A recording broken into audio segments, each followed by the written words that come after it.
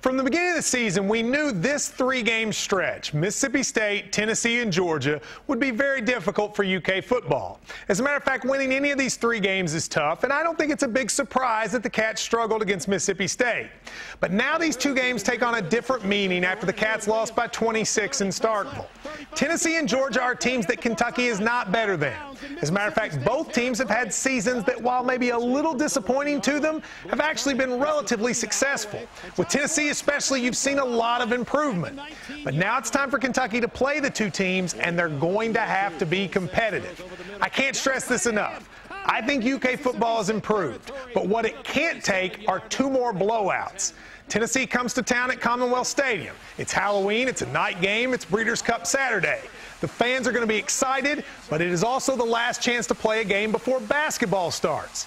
If you lose by a lot, you risk losing the fans, and I don't want to see that happen.